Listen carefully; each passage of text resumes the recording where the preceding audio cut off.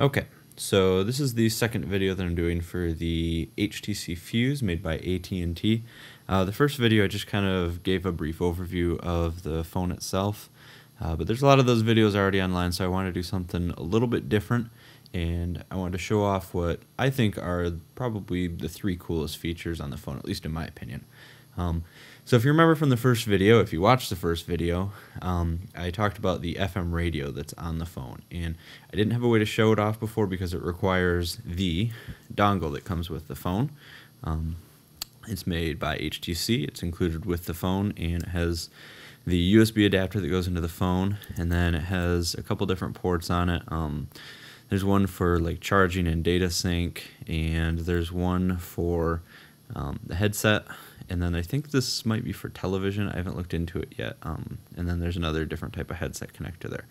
Anyway, lots of connectors in this one, but the one we're interested in is the headset and the one that goes into the phone. And then you also are going to need a pair of headphones, which I have here.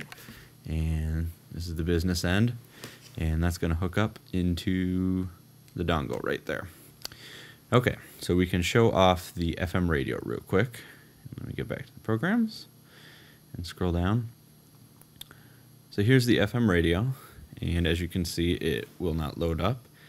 And I'll let you see the menu message thing there, and it lets you know that you can't use it. Okay, so we're going to take the dongle with the headphone adapter attached, and that goes right into the bottom. And I have to hold it up because now it's not going to be resting flat against the ground. And we're going to hit retry. And it's going to check it. And it appears to be working. Let me bring my headphones over here so you can hear. Alright. Yeah, everybody loves the Beatles. And if you can see down here, you can see there's a presets menu. When you first loaded up the FM radio, it went through and scanned all the stations that it could find. And it loaded them all down here. So we can go down to presets. It'll bring those up, and you can scroll down through those, and we can bring up another station. You kind of jump through your presets here. And there we go. So the switching works pretty well on this. It's pretty quick.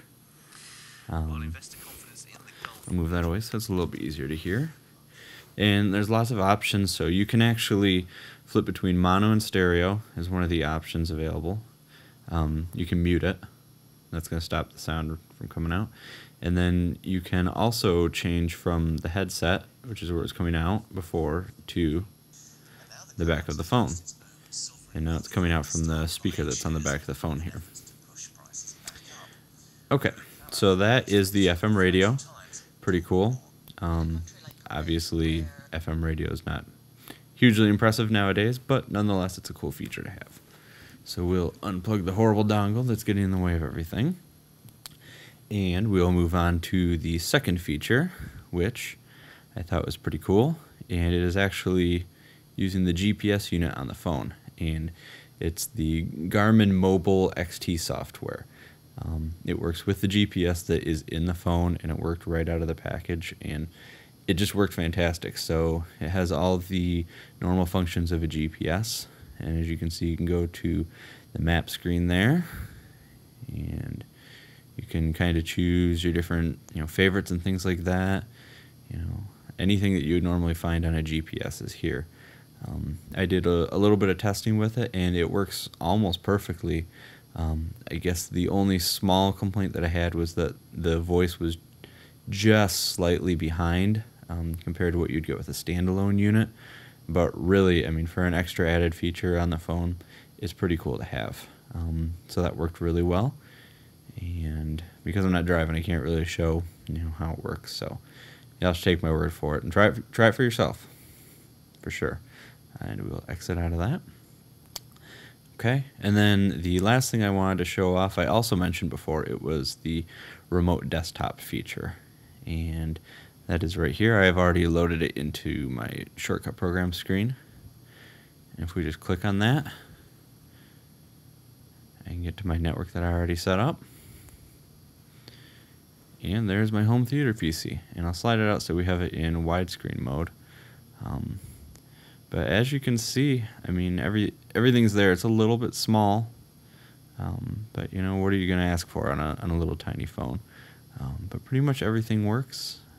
I haven't tried this yet, so let's go ahead and see if it does work on the fly. And it looks like it does. Let's go ahead and let's update everything in Firefox. Why not? And there we go. Click continue. And looks like it's loading up. So that worked pretty well.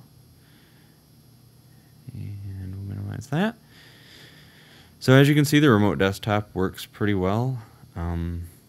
That's about all there is to it. So I'll close that.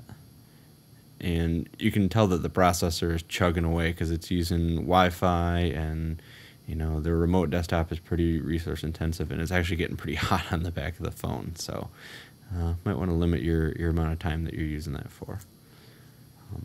But anyway, those are, in my opinion, some of the coolest features that are available on the Fuze, and you should check them out for sure.